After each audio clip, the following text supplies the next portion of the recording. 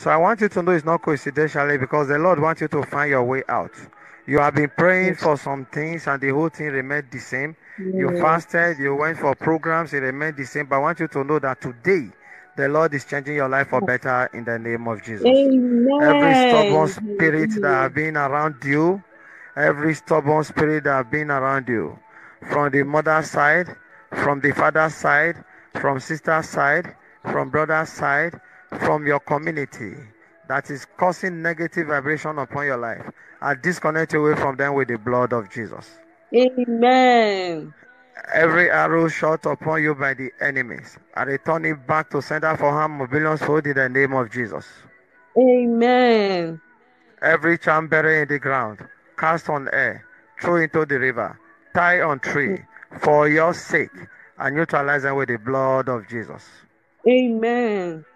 Any evil altar or shrine, coven, inside the sea, in the tree or on air that your name is placed, may the Holy Ghost fire begin to represent it in the name of Jesus.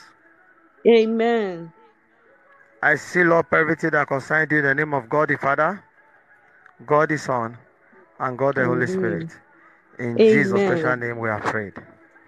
Amen. Buy one packet of candle, two white handkerchief. You place the handkerchief on the ground, put the whole candle on the white handkerchief. Then you sprinkle a little quantity of salt into the white candles that you have opened.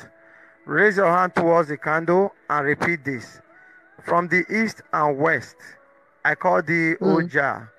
From the north and south, I call thee, O Adonai, to bless this candle that your servant may use. So must it be. Consecrate it in that form by saying all these prayers. Cover it with the other second white handkerchief.